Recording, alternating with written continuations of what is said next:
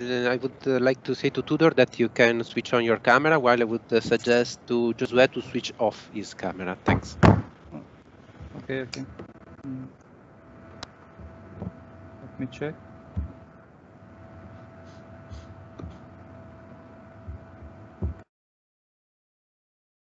Do you see me now? Yes. No. It looks like my camera is on. Okay, if it doesn't work, you can start the same. It was just okay. Now we can see you. No. Do you see me? I can see you. I don't know the others. But... Okay. So thanks for the introduction, Oscar. Hello, everyone. Thank you for attending this presentation. My name is Tudor Vartolomei, and I am an early stage researcher in the Stardust-R project at the University of Rome, Tor Vergata. On the presentation today, I will talk about the computational methods and the application of proper elements. The results that are going to present here are obtained in the work collaboration with Professor Alessandra Ceretti and Giuseppe Pucacco. Okay, here is the summary of this talk. I will start with an introduction of proper elements concept and the historical overview. I will describe the methods developed and used for the computation of proper elements for asteroids with some advantages and disadvantages. After that, we will see which are the most important benefits of these elements. On the second section, we will describe the theoretical aspects of the computation of one of these methods and how it is implemented in the case of motion of space debris around the Earth. The third section contains the preliminary results of this method and the analysis of the output of this computation in different situations. In the end, some conclusion and directions for the future work are given. As a definition, we can say that the proper elements are quasi-integrals of motion for a dynamical system, but alternatively, one can define them as integrals of motion for a simplified dynamical systems. Intuitively, the proper elements are parameters that are nearly constant in time, and they are obtained by kind of average over short and long periodic perturbations of the motion. The most common proper elements are the proper semi-major axis, proper inclination, and proper eccentricity, but one can define other set of parameters as proper elements. The history of proper elements has begun in 1918 when Hirayama published a paper about the possibility of identification of asteroid groups with a common origin. At that time, he didn't mention explicitly the name of proper elements, but the linear theory of secular perturbation used by him described exactly the concept. After that, in 1951, Dark-Brouwer analyzed the results of Hirayama, and with an improvement theory of motion, he got a better accuracy of the computation. The next contribution is due to James Williams in his PhD thesis in 1969, where he developed a semi-analytic theory. With this new method, he was able to compute the proper elements for asteroids with high inclined high inclinations and high eccentricities. As well, in 1979, Kozai, using his theory of secular perturbation, defined a new set of parameters to identify the families of asteroids. The first one who touched the problem of computation of proper elements for resonant groups is Joachim Schubert in 1987. He was trying to analyze the Hilda family.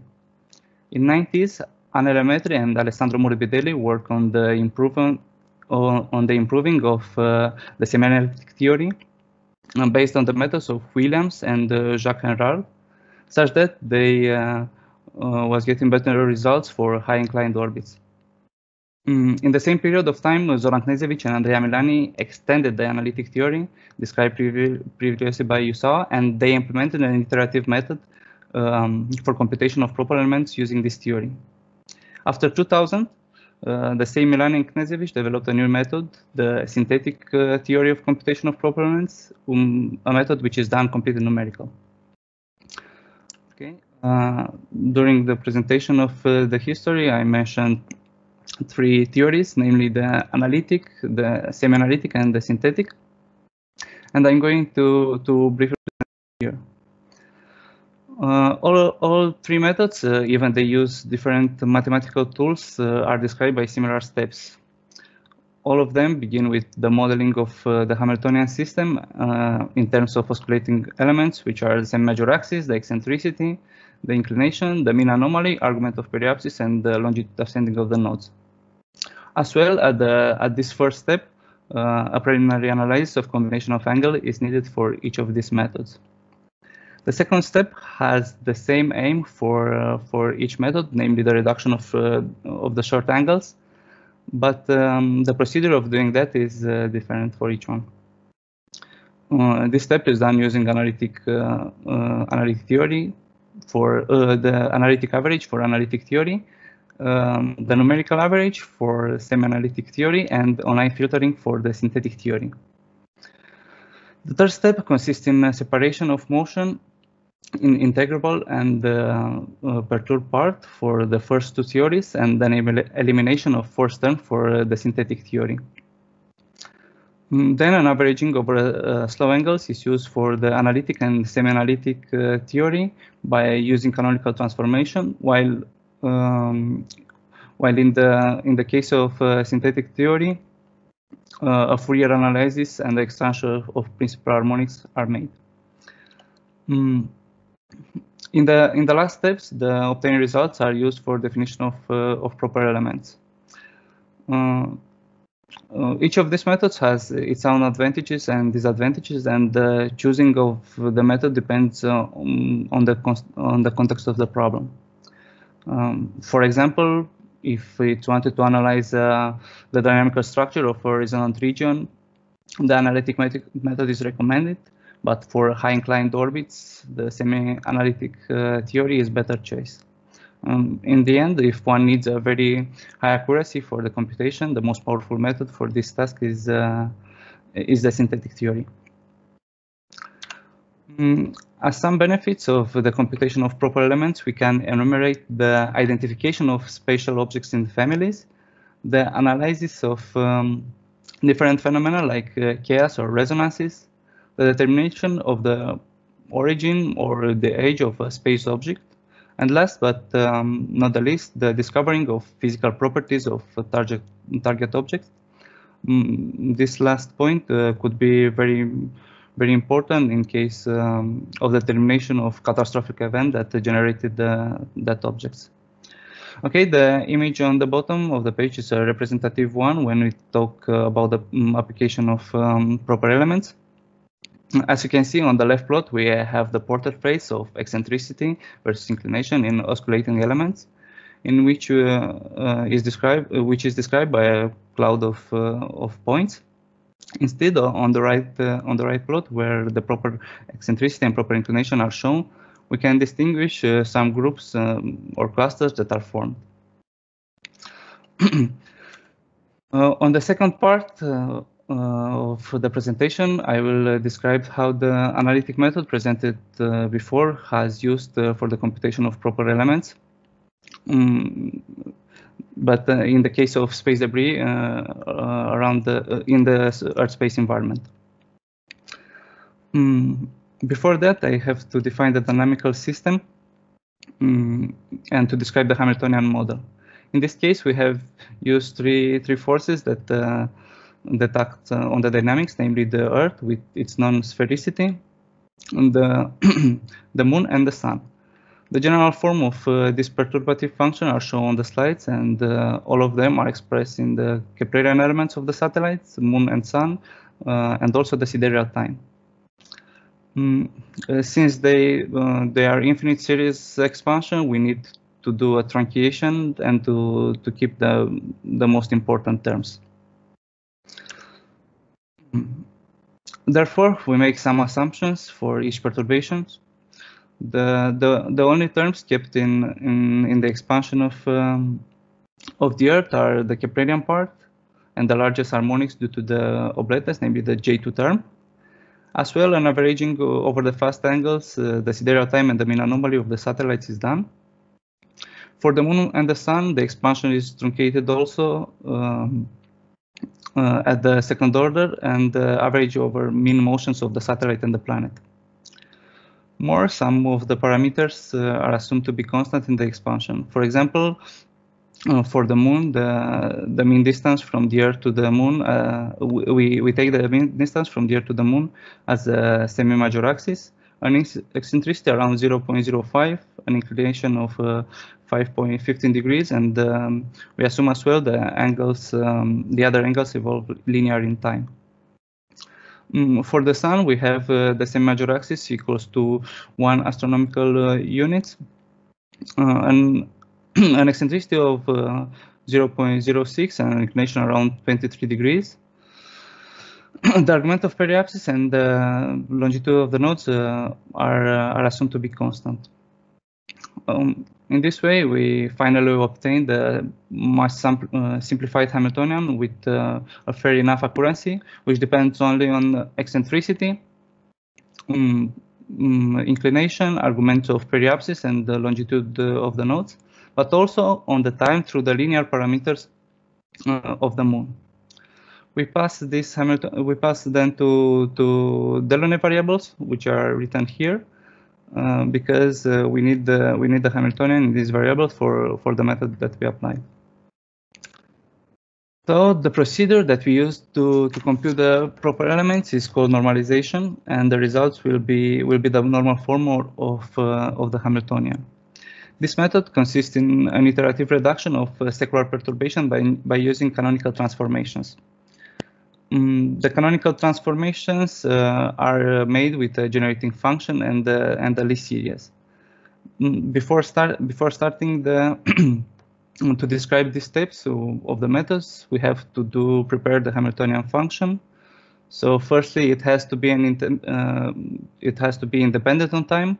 So we used another variable Qm instead of the value of longitude of the Moon, and we added its conjugated action capital Qm. Next, we have to split it in two parts that are convenient for the normalization, so that we shift the motion in an arbitrary but fixed region and expand it around it. In this way, function z contains only action which are linear, and function r contains the rest of the terms. Here, lambda is we called it the bookkeeping parameters, because with it we just label the terms that are perturbing the Hamiltonian. In the next steps, we denote the action by I and the angles by phi, because we want to describe the steps as general as possible. So the reminder can be split again into parts: part free of angles and a part that contains angles.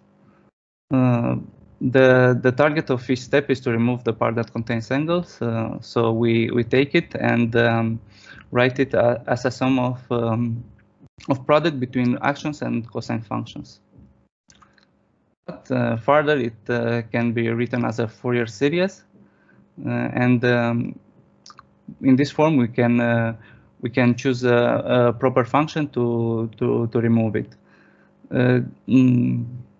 This proper function is called the generating function, and has the following form, and it is obtained by solving the homological equation here. The new Hamiltonian in the new coordinates is obtained by applying the Lie series operator to the old Hamiltonian, where the Lie series operator is written on the bottom of the slide. Now we have to compute the proper elements.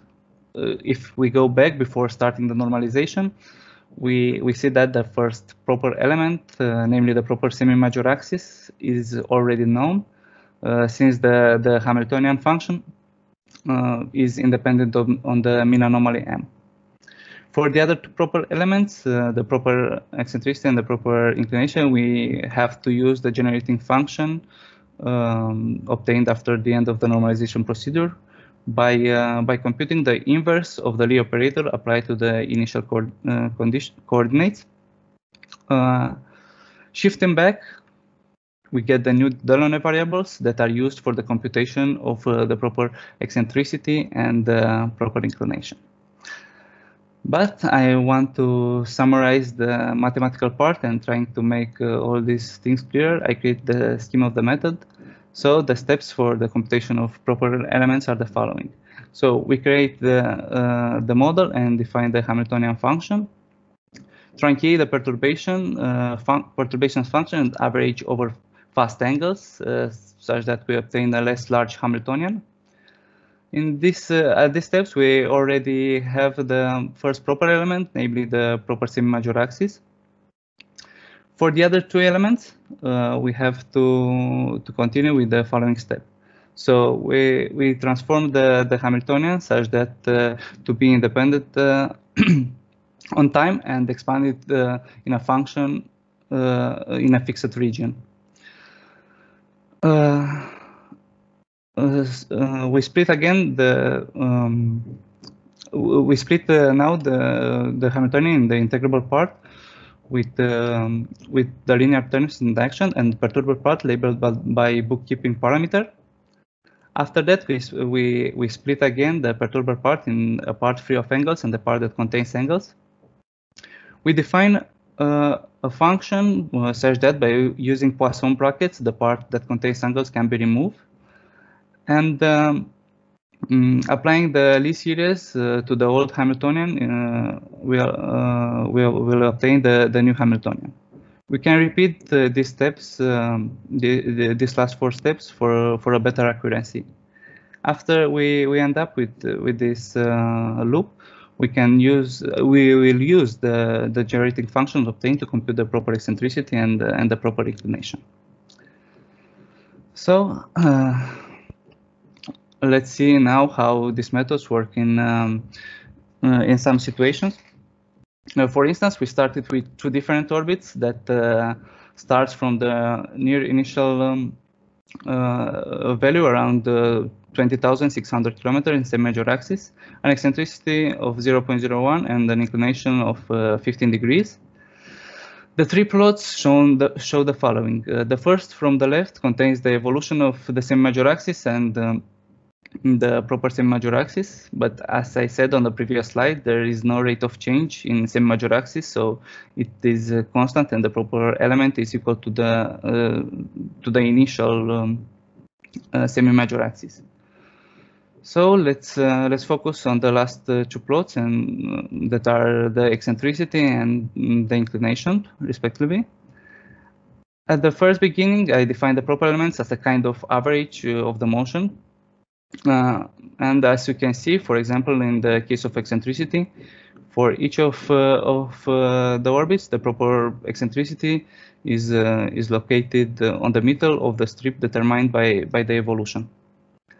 For the inclination, is working as well, but it's a little bit harder to see it due to the overlapping of the evolutions. A second experiment is made at a farther distance from the Earth, around 36,000 kilometers, and an inclination of 45 degrees. As you can see, the evolution of inclination is quite strange, having two frequencies. But for the yellow one, the proper elements associated has still a good accuracy. For the inclination, the results are perfect fine, as well as in the previous case. Okay, and now in the following experiments, we use the breakup simulator to generate plenty of space debris in a certain region, and we analyze then the difference in the phase space of computation of the evolution and the computation of the proper elements of them. Therefore, we have here a collision. Oh, sorry. We have here a collision between a small body and the satellite at a distance of 2,600 kilometers. The rows are the following. The first one is the distribution after the breakup. The second one is the evolution of the fragments over 1,000 years, and the third one is the computation of proper elements. On each row, we have 3 plots that are from the left to the right. The semi-major axis versus eccentricity, the semi-major axis versus inclination, and the eccentricity, the inclination versus eccentricity. In this case, the region is quite stable, so we cannot see a big difference in the 3 row. Maybe only there is a region around the inclination 40.8 degrees, where the phase space of proper elements is more dense. That one in the revolution of oscillating elements. Okay, but let's go with the second breakup. In this case, an explosion at altitude of 36,700 kilometers, where we observe something really interesting. First remark is unexpected sinusoidal distribution of the phase space of semi-major axis versus inclination after 1,000 years. The second remark is the near reconstruction of the V-shape distribution using the proper elements in the first plot. Even they are very spread after 1,000 years. As well, on the second plot of the last row, we can see that the fragments are grouping around the inclination of 46.4 degrees, which is a value around the middle of the interval of the evolution, 42 and 52. Okay, and here is the last experiment, a collision generated very far from the Earth at 71,400 kilometers.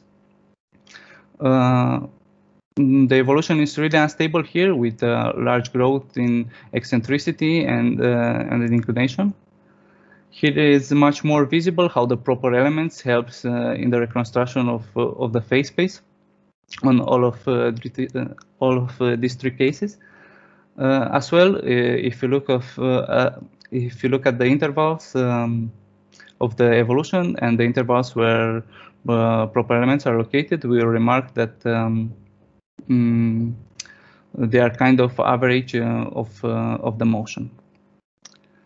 Okay, and as some conclusions, we have seen that the proper elements are useful for the identification of space objects in specific region and determination of the common origin. There are 3 methods that have been developed, and they become stronger and stronger, and we can use all of them to compare the results for a better accuracy. As well, we can say that the preliminary results within the space debris problem are encouraging. And for the future work, we will mention that the computation of proper elements for mean motion and circular resonant motion it's ongoing. Also, we'll try to implement the other 2 methods and to start a classification of space debris in families in order maybe to find the origin of them. Here is the reference that we use in this work, and with this I will finish my presentation, and thank you for your attention. If I will happy answer to any question. Thank you. Thank you very much, Tudor, for the